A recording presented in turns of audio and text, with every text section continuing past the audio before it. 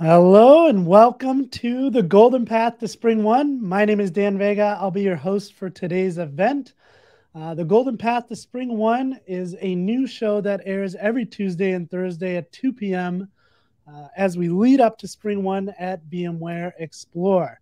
Today we are lucky enough to have Matt Raible with us, who's going to be talking to us about reactive microservices with Spring Boot and JHipster. Matt, my friend, really good to see you. How are you doing today? Great to see you. I'm doing excellent. I just finished a nice ski weekend, and I'm off to Crested Butte after this, so life is good. That is great to hear. Great to hear. So, what are we talking about today? I know what the title is, but can you kind of give me a summary of what we're in store for?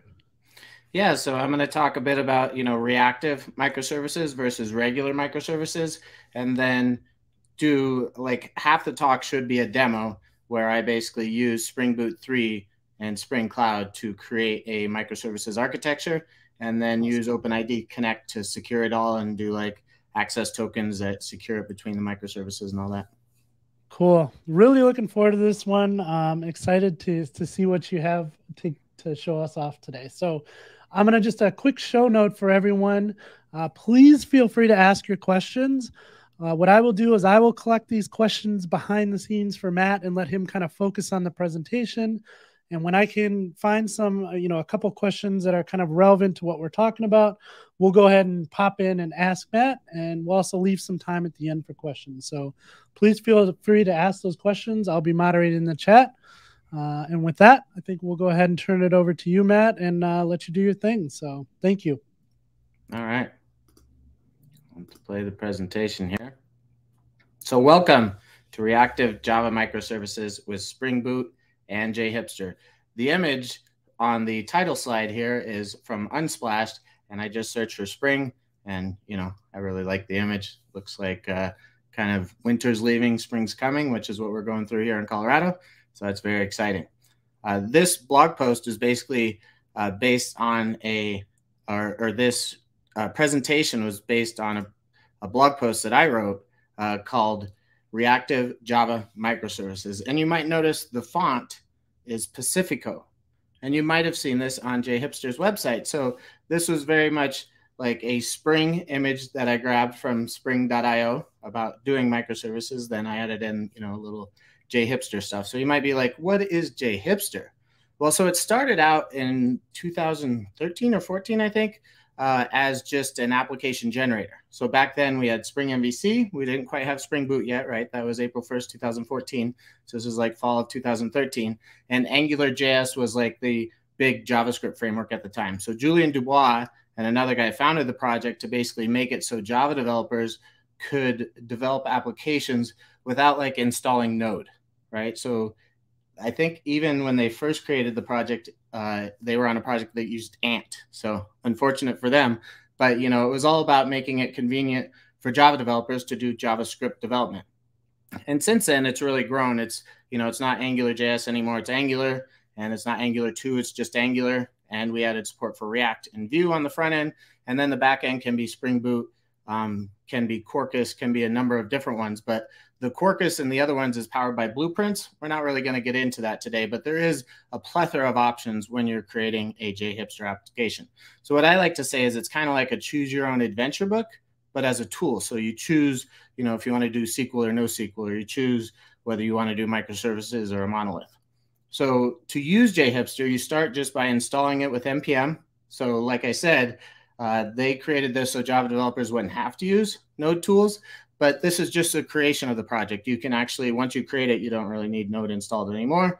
You can create a directory and CD into it and then run JHipster. So you might notice that take command. That's pretty cool because it does make dir and CDs into it. So pretty handy and convenient.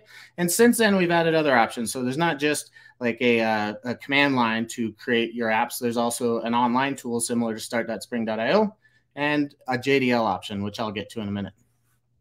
So if you start just by typing JHipster, it'll prompt you for a number of different options. Do you want to do a monolith? Do you want to do a gateway or a microservice? Do you want to use Spring MVC or Spring Webflux? The authentication type, we support session. If you're doing microservices, obviously sessions doesn't work, but JWT will work, or OAuth and OpenID Connect. There's also the database type, whether it's SQL or NoSQL, the build tool, Maven or Gradle, and the web framework, React, Angular, or Vue. And then also, if that's not good enough, it also comes with like internationalization. So it'll internationalize your front end and your back end. And we also offer Cypress for end-to-end testing, and Gatling if you want to do performance testing in your backend's API. So there's a whole marketplace that you can do even more than that. I mentioned start.jhipster.tech. This is JHipster Online, so you can actually log into that tool and answer all those same questions and then push your project to something like GitHub, or you can just download it locally. So that's pretty convenient as well. And it started as, an open source project, Apache licensed back in October 21st, 2013. The first commit from Julien Dubois was a hipster stack for Java developers. Yeoman plus Maven plus Spring plus AngularJS in one handy generator. And the first public release was December 7th, 2013. So it was actually before Spring Boot was even released. And then once Spring Boot was released, we quickly adopted it after. And since then, it's grown quite a bit. We had almost 2 million downloads in 2020. Did go down a bit last year, but it's still, thriving and doing very well. And I didn't introduce myself yet. So my name is Matt Raible. I'm a hick from the sticks. I grew up in the backwoods of Montana. No electricity, no running water. That was the cabin my great-grandfather built in 1917. They were immigrants from Finland. And the sauna, which isn't pictured, was actually built before that because, they're Finnish. I live in Denver, Colorado with my beautiful wife, Trish, and our 2 awesome kids, Abby and Jack. I also have a middle child. His name is Hefe. I bought him off eBay in 2004, and it took me 12, 13 years to make him look like this. So you could call him an expensive obsession. If you have a similar obsession with classic Volkswagens, I'd love to talk to you afterwards. I work for a company called Okta.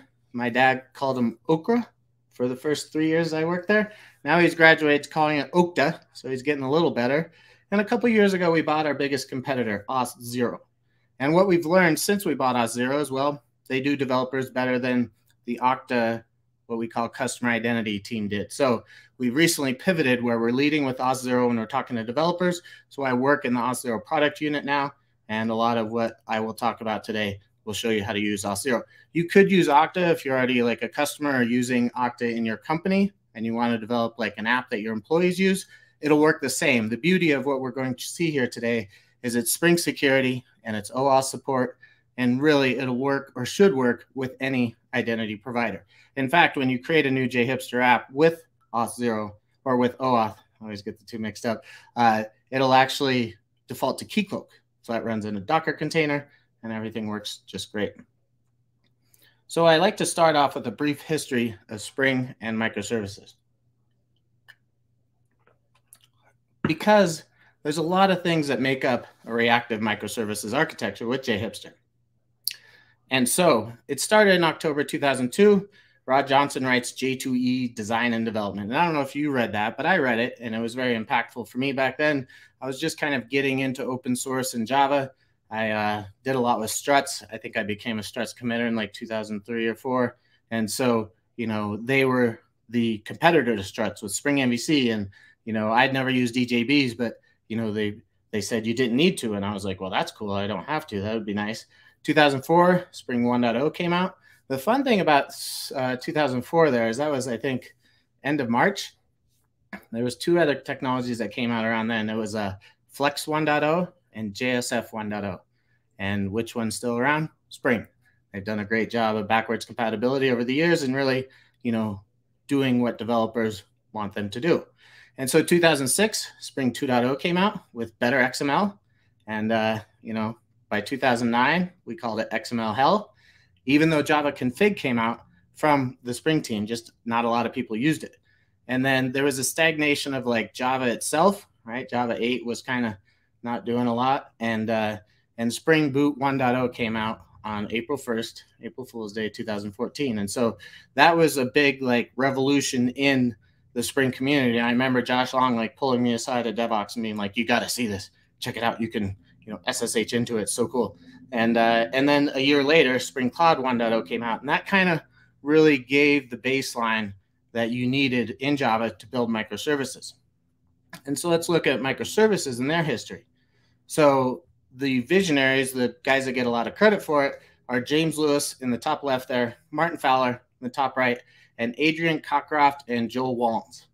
And so Adrian Cockcroft was at Netflix at the time and kind of described the architecture as fine-grained SOA, and he pioneered the style at web scale, as did Joe Wallens, Dan North, Evan Botcher, and Graham Tackley. And then Martin Fowler and James Lewis wrote an article titled simply Microservices. So you might have read this on Martin Fowler's blog, and the date was March 25th, 2014. So you notice Spring Boot came out a week later.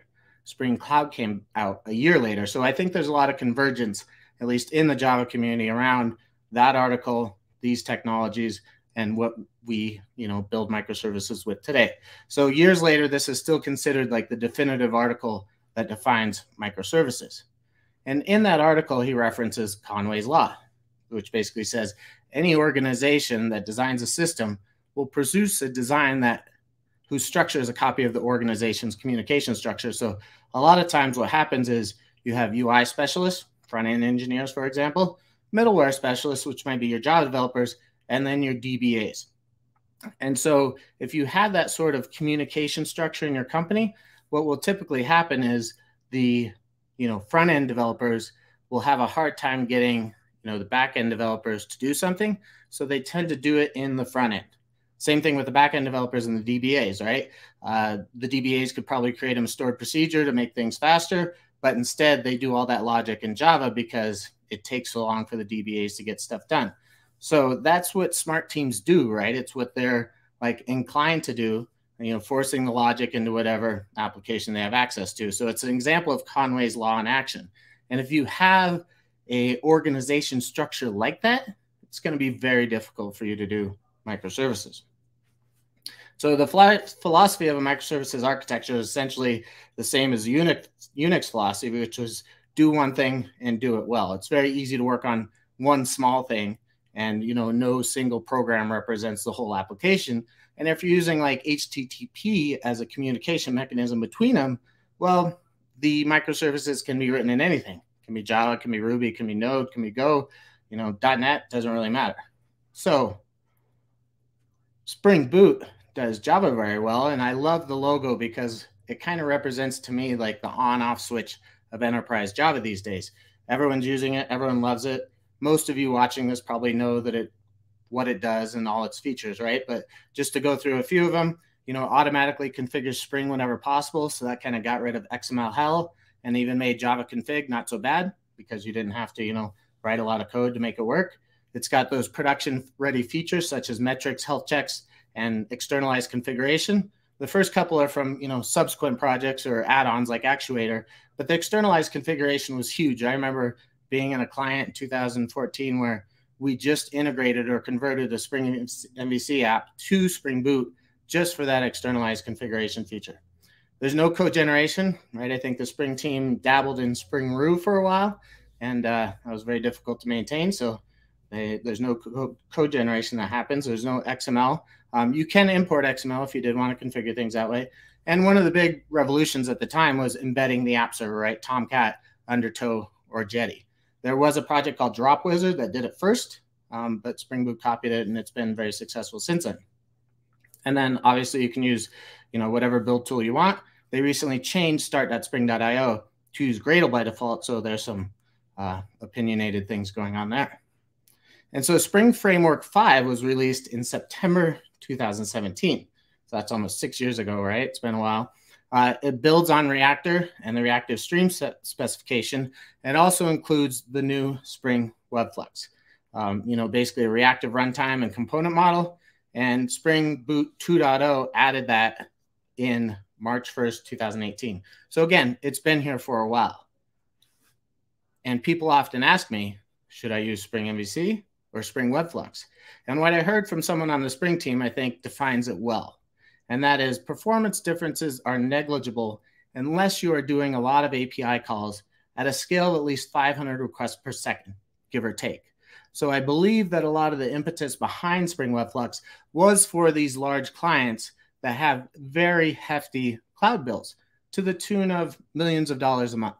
And if they were to use something like Spring WebFlux to optimize how much hardware resources is used, well, you can save millions of dollars a month. So that's what Spring Web Flux was kind of built for. If you're just developing a small app, maybe a monolith, you might not need Spring Web Flux, but I do think a lot of the concepts in it are worth learning, because it's like the Java Streams API and, you know, the reactive stream stuff. And, you know, it's a different programming style, so it's nice to learn new things.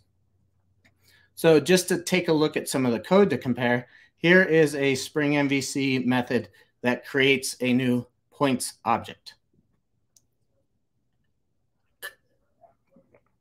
So this is from a sample app that I wrote for the JHipster mini book, and this uses Spring MVC. And you can see what happens there is it just, you know, takes in a points object, saves it in a points repository, saves it in a search repository so Elasticsearch can search for it, and then returns a response in JSON. And then if you were to look at a Spring Web Flux equivalent, you will see, well, quite a bit more code. In fact, more than 30% more code. So MVC, 14 lines of code. Here we have 22 lines of code. And you can see once you hit that first, you know, saving the object into the points repository, you can't block, right? It's a non-blocking framework. So you have to map that into the search repository, and then you have to map those results into the response that you return to the client.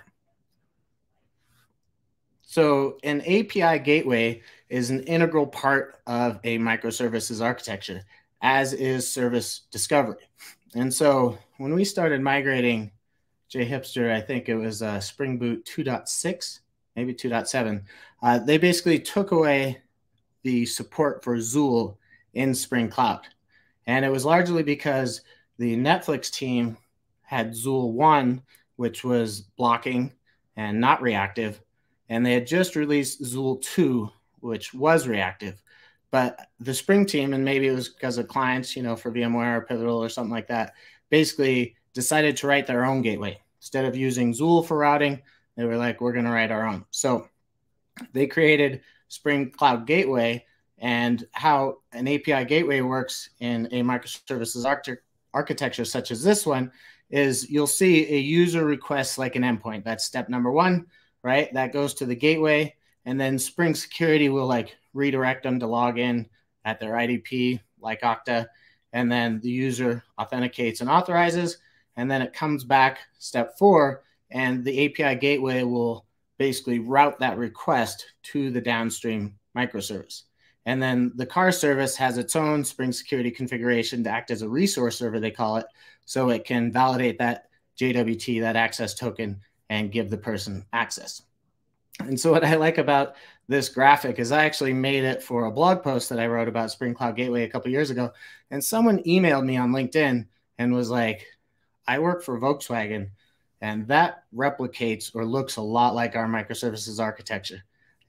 And part of me is like, oh my God, that's so simple. I can't believe you said that. But that's kind of cool because I'm a big Volkswagen fan. So we're also going to show you, or I'm going to show you today, how to use OpenID Connect and OAuth in this microservices architecture. And largely because friends don't let friends write authentication. But also what we originally had before OAuth and OpenID Connect was tools like LinkedIn or Yelp. As soon as you completed the sign-up process, they would prompt you for your Gmail credentials. And so you'd be giving someone, you know, like LinkedIn, your username and password, and then they'd be using that to log into your contacts, get your Google contacts, and basically spam your friends. And so we needed a way to do delegated authorization so you didn't have to give your credentials to someone like LinkedIn. And that's where, you know, OAuth 2 came along. So that didn't really come along and provide delegated authorization until 2012. And then OpenID Connect added federated identity on top of that in 2014, because without OAuth or without OpenID Connect, there is no identity. All you have is a random string of characters, can be a JOT, doesn't have to be, and that is your access token. So together they offer a standard spec you can write against and have confidence that it'll work across identity providers. So just to give you an example of authorization code flow, which is the most secure flow you can have in an application, if you integrated OAuth with something like Yelp, you would click the Connect with Google button. It would go to your authorization server. In this case, it's, accounts.google.com. Chances are you're already logged in, so you don't even see the login prompt. and then it requests consent from the resource owner, that's you, asks you, can they access your public context, comes back to that redirect URI back to your app with that authorization code. And on a back channel, this is not on the browser, right? Between your Spring Boot app and the authorization server, it exchanges a code for an access token and an ID token. And then you know who the user is and you can, display their name or whatnot. So another important part of microservices architectures are Docker and Kubernetes. I'm not going to go into them too much, except to say that JHipster supports both. And so now what we'll do is we'll create a microservices architecture with JHipster's domain language. That's how we know we're hip, right? We got our own domain language. We'll run the apps and end-to-end tests. We'll switch identity providers from Keycloak to Auth0, and then we'll run everything with Docker. So this link right here goes, not quite yet, to a GitHub repo where I have the demo script. So you could create this whole thing yourself if you want. So I'm going to start by exiting out and then opening this up, and then we'll do some screen sharing here. So let me make sure that works. Screen mirroring. Make sure I'm doing the right one. If there's any questions in the meantime, you can go ahead and relay those to me. I'm gonna make this in the, hold on.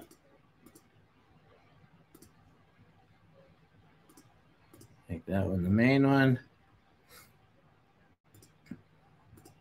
Make this one the mirrored one.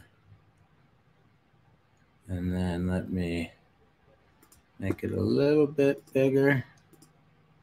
All right. So hopefully you can all see that okay. And in this reactive JHipster is where we have our demo script. So demo.adoc here. And I'll go ahead and, this is written in ASCII doc. So if I put it on the left there, it'll have all my instructions. So Java 17, Node 18, and Docker. Let's make sure I have those.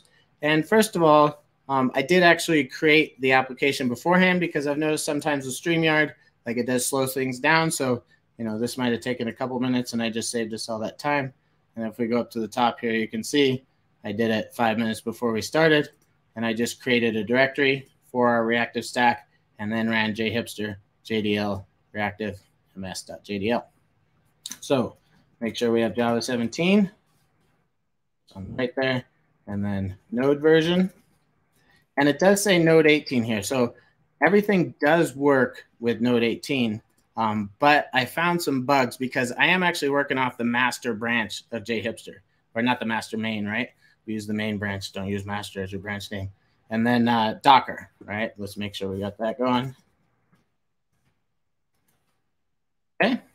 And so to use the latest version of JHipster that supports Spring Boot 3, since we haven't had a JHipster 8 like alpha or beta release yet, you need to clone the repo, cd into it, and run npm install and npm link. And once you do that npm link, it installs it in your node like binary directories, and then you can use JHipster as you normally would. So like I said, I created the reactive stack directory, and then I got to do git and it in there. Well, we're not checking this in, so it doesn't matter. But basically, every app I created has their own Git repo right now. And so, you'll notice there's nothing here. But if I go into the gateway, it's got, a main. And if I do git remote, there's nothing there. But it does have that Git directory right there. And so to look at the reactive stack, we can open the whole thing up in IntelliJ. And I think it's important to just look at the JDL first because that's what defines this whole stack. And you could use a command line and create like the gateway, in one command and answer all the questions and the microservices in the other one, but that's kind of tedious. So that's why I use the JDL for it. And there's actually a plugin for IntelliJ that supports the JDL. And look at that. It's even got a diagram of how everything looks. So pretty sweet. One of the guys at JetBrains created that. And so if you look at this main application, it's the gateway. We say reactive is true. And for the gateway, we actually force reactive to true because they removed the ability to have, a non-reactive gateway, because before you could use Zool, right? And it would be non-reactive. And now that Spring Cloud Gateway is only reactive, well, even if you took this out, we would still make it reactive by default. So I just put it in there so people recognize it. Application type is gateway. OAuth 2 is the authentication type. You have to use the same authentication type between all your microservices. We're using Gradle and Vue, and then Eureka for the service discovery type, and Cypress for the test frameworks. And then it has these entities that end up in the gateway for doing, the UI that talks to the backend microservices. And then there's the blog, has everything that's very similar, except for a microservice application type, and it uses Neo4j. Of course, you have to have a different port to run it on, so that's why we do that. And then the store uses MongoDB, and it has a product entity. And this one has a blog post and tag. So those are the two different microservices. And then down at the bottom, there's some information for Docker Compose. So it can actually create the files that you need to just start everything with one command. So back to my instructions here. We've already done that. And then we'll CD into the gateway. CD gateway. And we don't have anything running in Docker, and we do need to start Keycloak first of all, and then JHipster's registry, which is at Eureka server. So we'll start with JH Keycloak up. That's a shortcut that I have. And the full command is docker compose-f, points to that Docker file. And it imports all the users and the apps and everything that we've already configured it for Keycloak. And then JH registry up.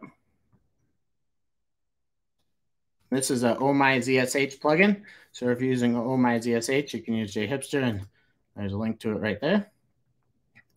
And then we can start up the gateway with Gradle. And if we want to see what the registry looks like, you just do localhost 8761 and put it there. Plug in with Keycloak, and you can see that's what the registry looks like. And it's still executing, Gradle to start everything up. And like I said, we're doing everything from Java, right? So this is actually doing npm install with a node plugin for Gradle and making sure, everything's up to date there. And then it'll actually compile the Java code as well as compiling the TypeScript code.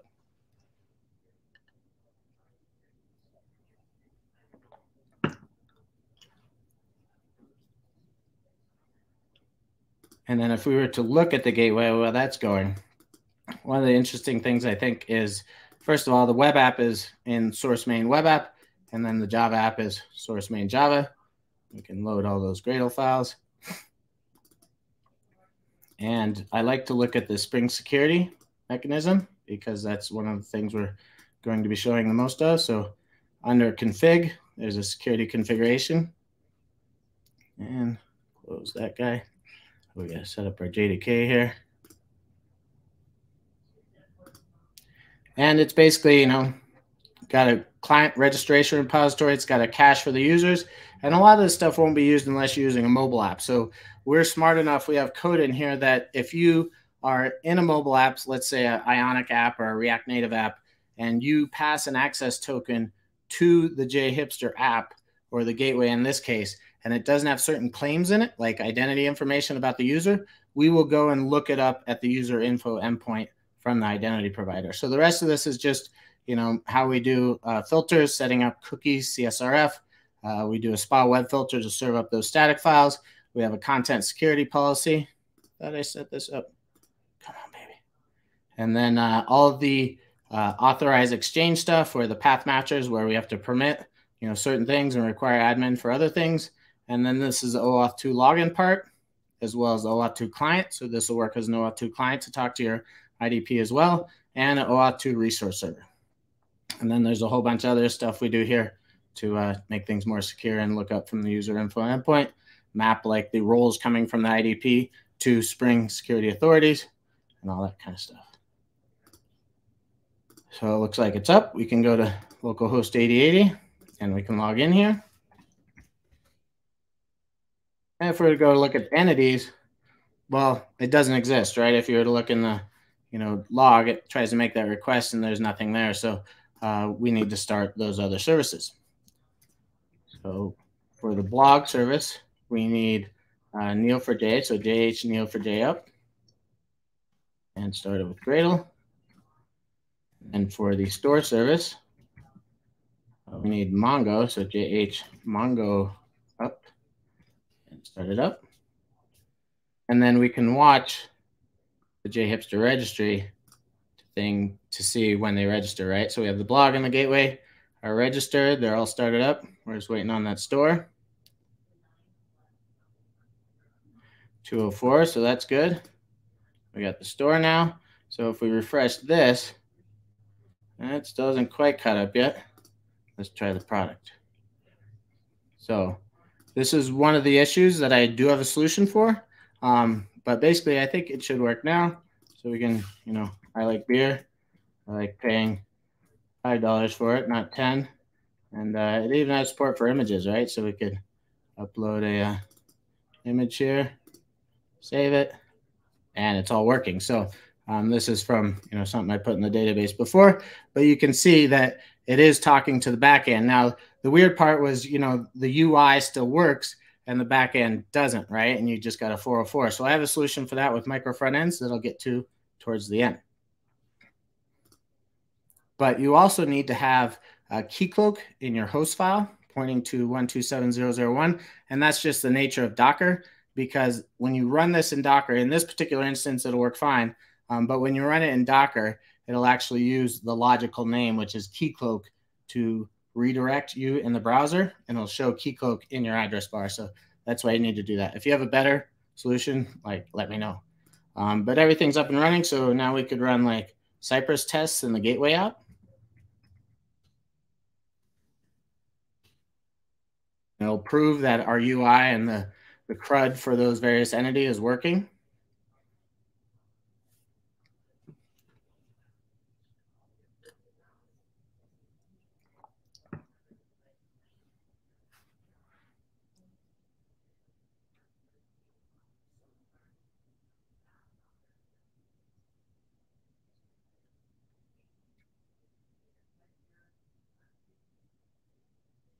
You can see it's pretty quick. For a while there on the M1, I'm on an M1 right now. Cypress wasn't M1 compatible, so it really did take a while to run. But now it's pretty good and pretty fast. So the Swagger UI takes a little bit to load there, but it'll eventually load, and then all the specs pass, right? 45 seconds. Not too shabby. And so now what we want to do is basically prepare it for production. Keycloak is, a superb open source identity provider. Love it. I love that you can use it in a Docker container. And I love Spring Security's OAuth and OIDC support. So the cool thing is to switch from Keycloak to something like Okta or Auth0 or another provider like Azure AD. You just need to override 3 properties for Spring Security. So that's pretty awesome. And then Spring Cloud Gateway makes it easy to relay an access token between a gateway and its microservices. And it's just 5 lines of YAML. So this is in our application configuration file for Spring. And if we were to look at it just in the gateway, we could go to application.yml, test one. A lot, right? Here we go. And then look for token relay. And there it is. So Spring Cloud Gateway default filters, and then a bunch of other stuff for doing the service discovery and routing that way. And so what I'm not gonna show this because I already did it and it's kind of cumbersome, but you can use the Auth0 CLI to create a new application. So that's the Auth0 apps create command. You set up the reactive stack, type as regular web application. The callback URLs, this is for the gateway. This is for the JHipster registry. They're on different ports, so you need different redirect URIs. And then the allowed logouts are similar, just different ports. And then you'll need to create 2 roles, role admin and role user, in your Auth0 dashboard. And then you can create a new user account in the user section, and then you assign those roles to it. And make sure when you create a new user, verify their email before, attempting to log in, or it just won't work. And then the last thing you have to do is add a new action, which basically adds those roles to the ID token, right? That's right here, and the access token. And so I've already configured all that in my Auth0 tenant, so you don't have to watch me do that. And I have on my desktop here the settings for the Auth0 app. So go ahead and open that text edit. It's probably the fastest one to open, right? So we'll just grab these values here. And then if we were to go into the JHipster registry configuration, that's in the gateway and Docker and central server config. localhost config right here. So this is the default information it creates. If we just replace it with our audience from auth0 and our issuer from auth0, as well as our client ID and client secret, then what Spring Cloud Config will do is distribute this information to all the microservices and the gateway, and it'll basically make it so you're sharing those same settings across all your apps, which is pretty slick. So we can, run JHipster registry down. Really likes that. And then start it up again. And then I do believe you do need to restart all these microservices here. That's just the Gradle command, right? Gradle W.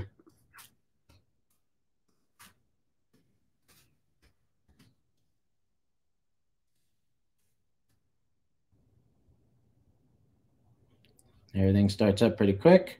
And now if we were to go to new incognito window, just make sure we don't have any tokens stuck in our browser. Localhost 8080, click sign in, and it'll redirect us to auth0. So I have 1Password8, which is pretty slick because you could do like shift command spacebar, and then you can do like auth0, shift command C, your password. That's a pretty slick feature of 1Password8. Continue, and I'm logged in, right? And I can see all those entities. I created a product, should still be there. There it is. So now we're using auth0, and we're still, using this microservices architecture from JHipster. The last thing I wanted to show you is basically creating Docker containers and running it all with Docker Compose. So if you did want to actually test all this with Cypress, you do have to set those credentials as environment variables there for Cypress E2E username and password. And now what we can do is stop all our Docker containers and our apps. We'll exit out of those. And stop all the Docker containers. And then we want to build Docker images for each app. So because I'm on an M1, you do have to add this extra parameter to compile it for ARM64. And also, let me start this first. And into the blog, and into the store. This one. I do have my Docker settings bumped up quite a bit. So resources, I think by default, it uses 2 maybe CPUs and not much RAM. So you can see I've cranked it up quite a bit here. And that's because we are running like 15 or 16 containers once this is all said and done. So you do have to bump those up a bit, or some apps might not start. So let's see how we're doing on the creating. So the store and the blog took hardly any time, and that's because it's not doing anything for the front end stuff. The reason the gateway takes so long is because that's where all the front end code, right, is. That's where all the TypeScript is. And so now that we have those, we can go into Docker Compose directory. And do we still have IntelliJ open here? Yep. So in that directory, there's this file that has all the different apps in it, right, and their databases for Postgres, for the blog, for doing health checks, all that kind of stuff. And there's Keycloak down here at the bottom. We don't really need it because we're going to configure it for auth0, but there's a lot of other services that depend on it. For instance, right up here, right? So if you were to remove it, you'd have to go and remove all those conditions as well. But in this central server config, it's very similar to what we had before. And right here, we can grab this. So this is now for Docker, right? Our central server configuration, and we'll replace this. And then we can use Docker Compose up.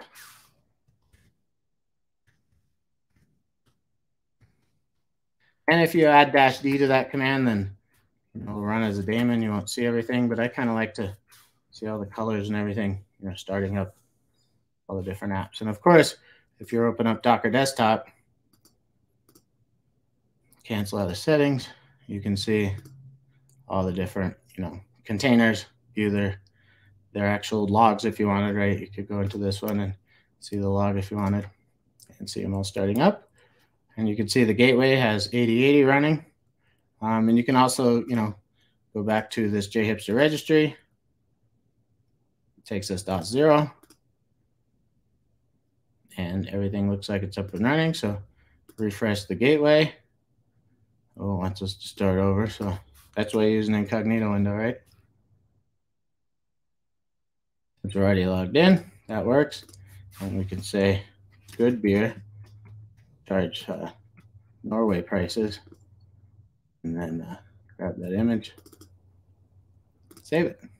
So that's all working, right? We're talking to that, database, and everything's communicating within Docker. So that's pretty slick. And, that's most of it. But one of the things I did want to show you is the problem with this architecture is everything's in the gateway. So it kind of kills the whole notion of microservices, because if you made a change to an entity in the blog service, for instance, and the UI needs to change with it, you'd have to redeploy the actual gateway as well. So that's kind of tight coupling, which microservices allows us to get away from. So there is a feature here called micro front ends. And similar to the microservices article on Martin Fowler's blog, there was a micro front ends article on his blog as well. So it's become pretty popular in the last couple of years, and doesn't like it when I do full screen. It gets all dark there. So go out of there into the main directory, and we can download a reactive mf.jdl, and we can compare them. So if we were to compare them, you would see that I've changed a few things. First, I'm using React, but you could use Vue. The reactive MS is the one you saw, and this is the reactive micro front ends over here. The service discovery type, I just changed it to console because that's going to be the default in JHipster 8. And then here's the key, right? Micro front ends, and it says it points to the blog and the store. And then the blog needs to be modified to have a test framework and a client framework, and then the store as well. And so once you have that, there's a few other things down here that I did to, add like Kubernetes and support and stuff like that. But it will basically generate the front end in the microservice.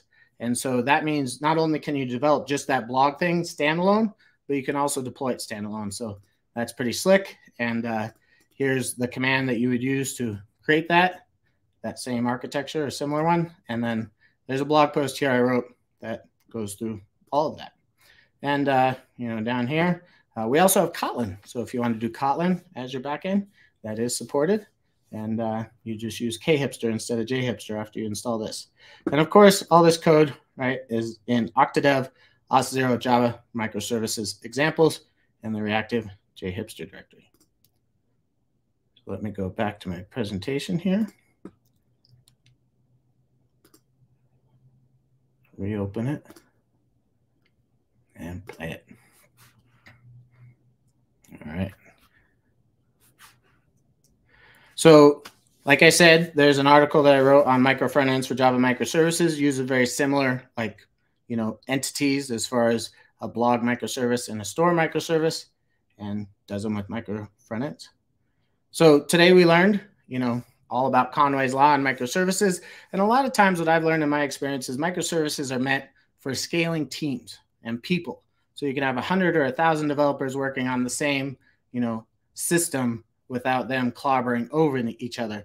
And I think I recently saw a note about the majestic monolith that is Stack Overflow, right? In the sense of that is a monolith and it scales just fine, but they only have 20 people or something like that. So a lot of times microservices are meant for large teams, and you might not need them if you just have a small team. You learned about Spring Cloud and how it can, make Spring Cloud Gateway work and do all the nice things with OAuth. And we saw Auth0 by Okta there. So this was originally based on this article I wrote in 2021. The only difference between what I showed you today and this article is, first of all, we're using Spring Boot 3, and this one uses Okta customer identity instead of Auth0. And then I also wrote one on how to do Kubernetes to the cloud with Google Cloud Engine, GKE, Google Kubernetes Engine. And then there's other ones that we have on dev.to/JHipster for, what's the other ones? AWS, Azure, DigitalOcean, and one other one that I can't think of right now. And like I said, if you want to use Kotlin for the backend, you can certainly do that as well. Just install the Kotlin blueprint. And people often ask, this is where I name my speaker notes. So let me change things up just a little bit here. About Project Loom, right? Because that's a big thing. It's available these days. stop mirroring and play it. So people often ask, like, should you go reactive, right? If you're building CRUD apps, right? Probably not. Spring MVC is probably good enough. And are you dealing with massive amounts of streaming data and millions of customers? Then, you know, something like Spring Web Flux can really save you a fair amount of money on your monthly cloud bill. So consider it, look into it. What about Project Loom? Will it allow you to write regular non-reactive code that performs as good as reactive frameworks? I'm not sure, but I'm betting on reactive for now. And even though virtual threads and Project Loom might help your application, it's still not going to help like your communication to the database, right? So you're still going to need like reactive drivers to make it so it's non-blocking in that sense. And so, you know, I'm betting on reactive for now. I think it's a good skill for Java developers to have. But more importantly, there was a blog post published yesterday by Mark Thomas, who's one of the main people that works on Apache Tomcat. And it's about web applications and Project Loom. And he talks about, you know, let's look what virtual threads mean for web applications using some simple web applications deployed on Apache Tomcat. So he has some conclusions. And he says web applications that experience blocking, such as classic Spring MVC on Tomcat, and have not switched to the serverless asynchronous API, reactive programming, or other asynchronous APIs should see some scalability improvements by switching to a virtual thread-based executor. And depending on the web application, these improvements may be achievable with no changes to the web application code. So that's pretty exciting. And in this, he does actually have graphs and you know, comparisons. So I invite you to check it out. And he also says web applications that have switched to using the servlet asynchronous API, reactive programming, or other asynchronous APIs are unlikely to observe measurable differences, positive or negative, by switching to a virtual thread-based executor. And so the cool thing is Tomcat does have support for virtual threads. It's experimental. I don't think it's released yet, but he goes over all that within this blog post, and I definitely invite you to check it out and learn from it like I did. And one of the big things that I did with JHipster when I first started using it back in like 2014 or 15 was just using it as a source of knowledge, right? I wanted to know how you were doing like CSRF with Spring Security and AngularJS at the time. And JHipster had it in there. So I invite you to just generate like a simple monolith with it to check it out. Maybe how to integrate, you know, ng Bootstrap or something like that. And then, you know, generate a microservices architecture to see how OAuth is done. And most of what we're doing is not like against any recommendations, right? We try to do what the frameworks recommend. So we're using Spring Security like they recommend Spring Security. We're not doing the authentication in the SPA app, right? That's the Vue, the Angular, or the React app, because why would you store an access token on the browser if you don't have to?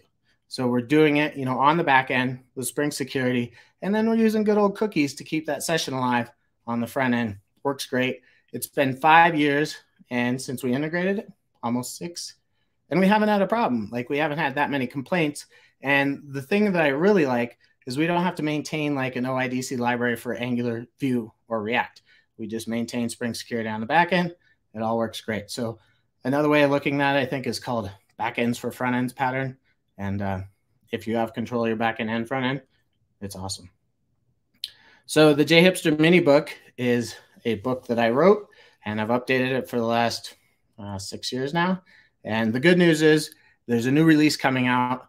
The bad news is it's for JHipster 7, but JHipster 8 hasn't been released yet, so why would I write about that? So it's a free download from InfoQ. The new version should be up, I guess, in the next week or two. And there's also a real-world app, 21 points.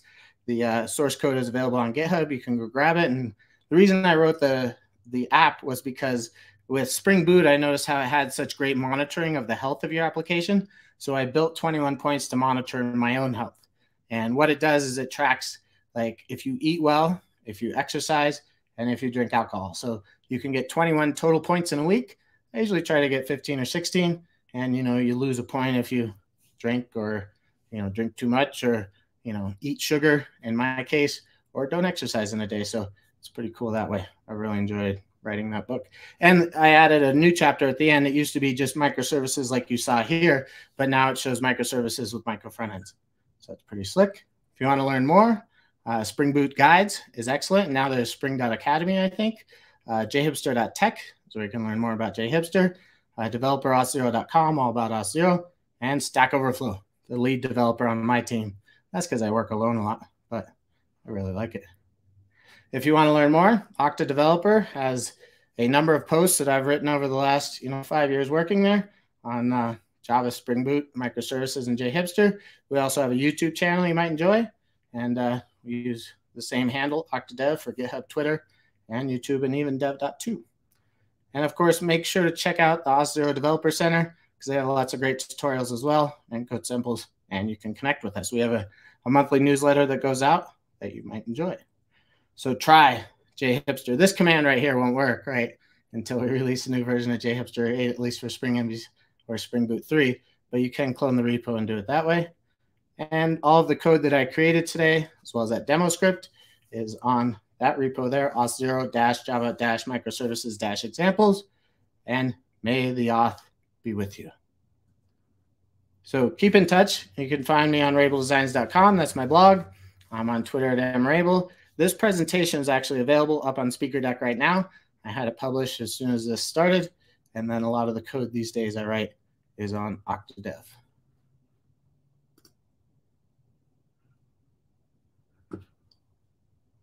Thank you so much, Matt. Appreciate it. We have a lot of questions. Some of them were more discussion, so I figured I'd just save them to the end so we can just chat about them.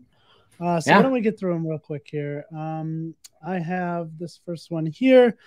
Can you throw more light on when to move from MVC to reactive, like scale, drawbacks, etc.? I know you mentioned a lot about that at the end. Even with Project Bloom is an option.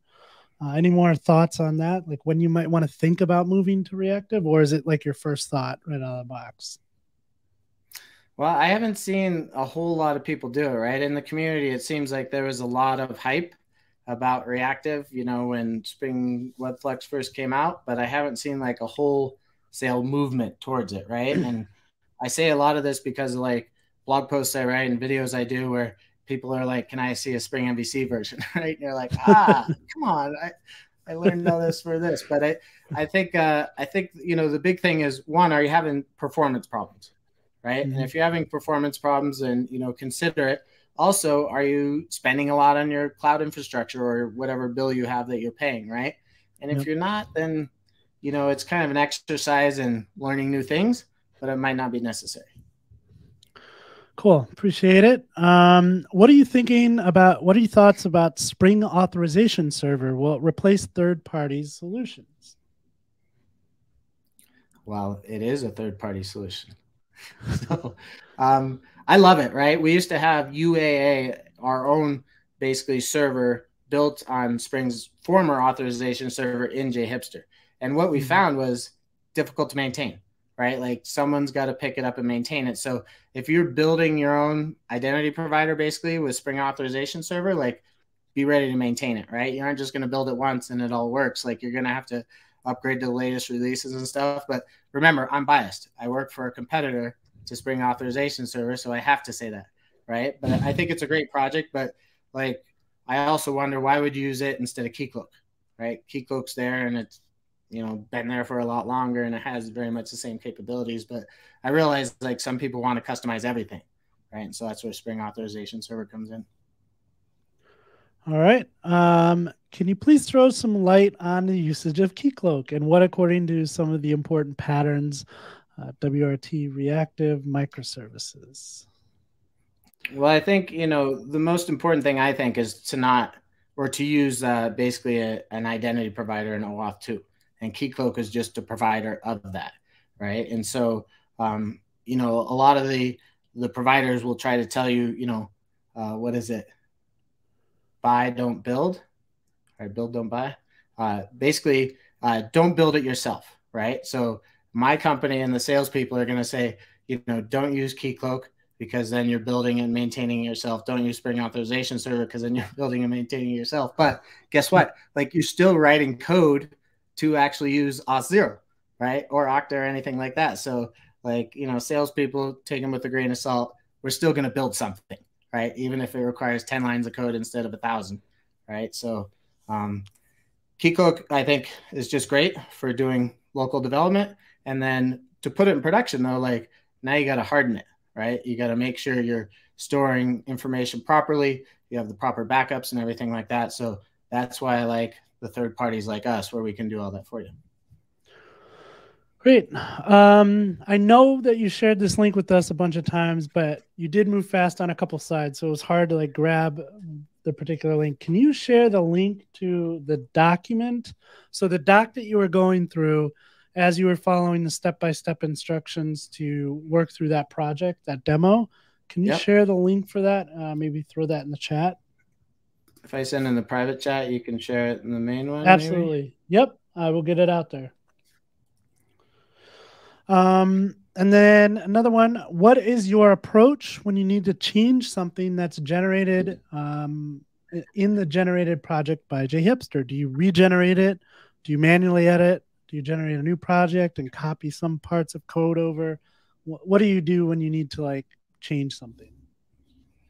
So I think if you're, it's the first day you start using it, just start from scratch, right? Adjust your JDL, regenerate it, play with that a few times. But at some point, like, I had a similar project called AppFuse back in 2004, 2005 to JHipster, and it was often a problem. People always want an upgrade path, right? And they actually want you in JHipster to do the upgrade.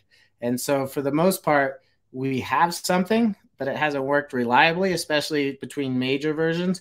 And so a lot of times I just tell people like treat it like start.spring.out, where you basically start a new project, and after you've started it, you're on your own, right? Like everything's set up, but do the manual edits. But there is a new project that's pretty exciting called JHipster Lite, where they actually do everything through Git.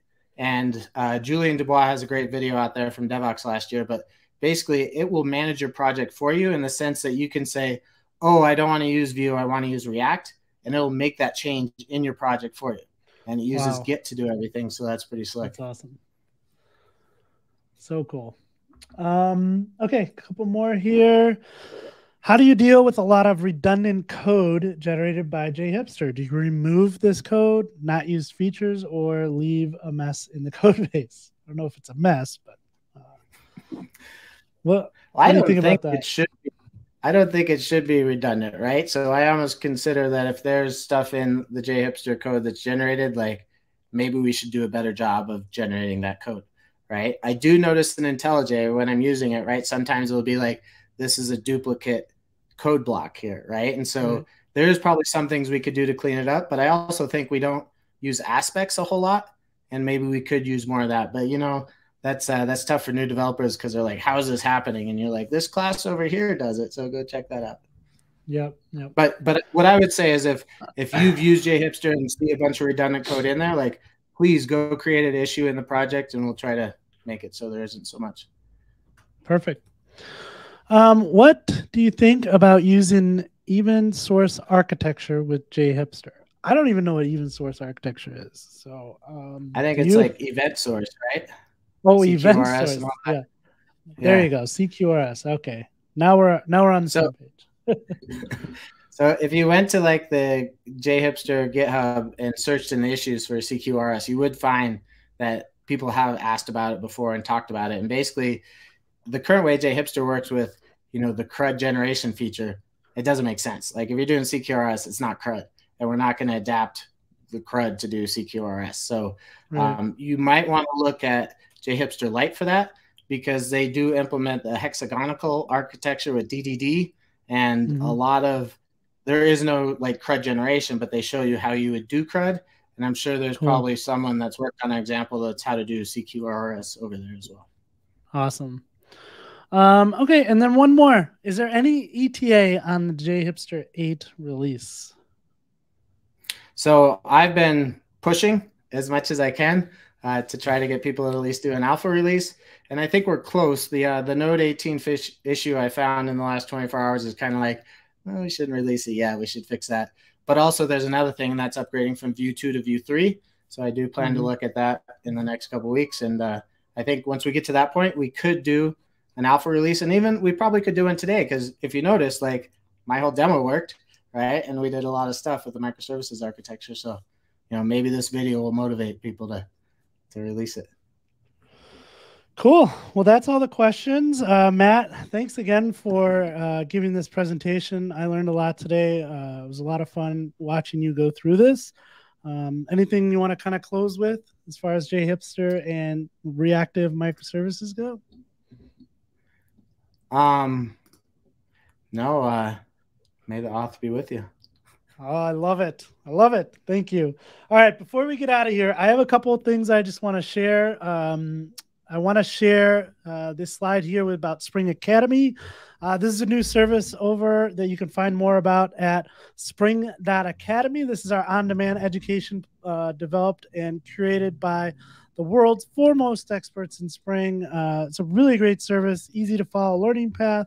We got some great hands-on labs in browser, code editing and debugging. And one of the really cool features I love about this is if you go to the pro version, there is a free version and a pro version. If you go to the pro version, there is a certification prep course. So this is really great. Something that used to cost a lot previously is now very accessible to everyone. I'm excited about this. So go check out spring.academy. Again, thanks to Matt for joining us today and presenting. We really appreciate it. And we hope to see you back on the next episode of The Golden Path to SpringOne. Bye, everyone.